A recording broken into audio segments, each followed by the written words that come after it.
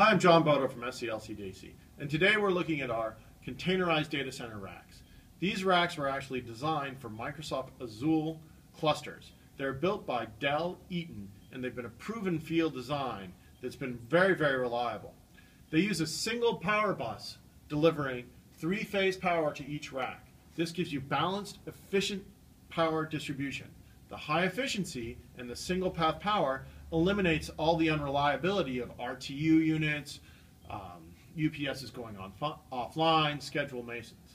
It's a very simple system with a single power delivery to a dual battery pack UPS delivering current straight to your servers. And delivering it all in three-phase gives you two things. It gives you very, very high power density. We're talking about the 15 kVA per rack with two 30-amp three-phase 208-volt power strips.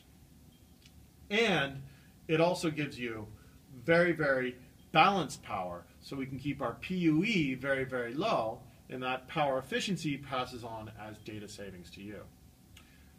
The other factors that you need to consider here is that we can provide metered power. In a small rack environment like this, if you want to have 1, 5, 10 racks, you're not going to be able to buy metered power from a larger data center. They're going to make you buy all of your power commits that you need.